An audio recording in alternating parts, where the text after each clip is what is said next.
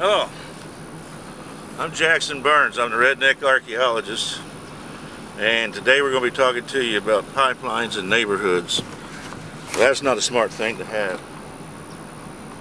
I'm in Highlands, Texas, right on the corner of Highlands and Baytown, and I'm standing on a pipeline crossing, probably one that I worked on several years back.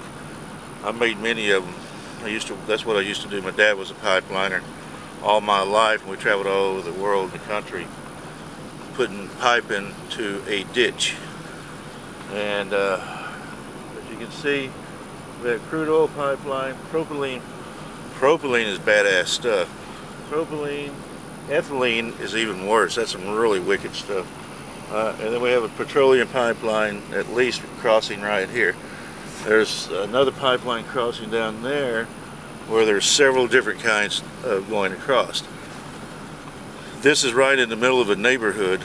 There's a park right on the other side, a little park named after the first president, or the first president of the Republic of Texas, I believe it is, David J. Burnett, and it's right across the street from where I'm at. It actually goes right through that park, the pipeline does. We'll get a shot of that in just a second.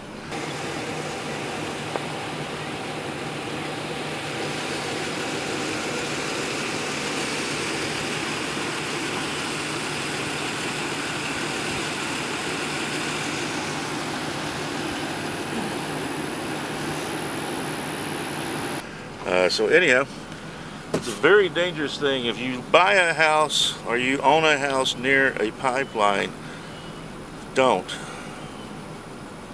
because they will blow up. We worked on a pipeline one time that blew up in the middle of a neighborhood in Houston, and there was one of our guys was killed on it. He was blown to bits, as a matter of fact. And it destroyed some buildings and some houses. So you've got to watch these things. We used to do this. What I used to do in a former life was go out and refurbish these things. When they blew out, I would go back and replace them. I used to work building them, and then when the work got slow, I was kind of like the Red Adair and Boots and Coots type stuff.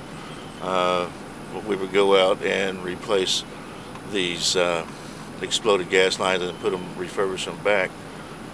We would put them out and then, work on them again. We've had, I have a lot of friends get hurt doing that. I've been hurt a couple of times doing that stuff. It's a very, very dangerous work, and it's very, very dangerous having pipelines running through a neighborhood. Sorry, that's just not right. Be very aware, homeowners.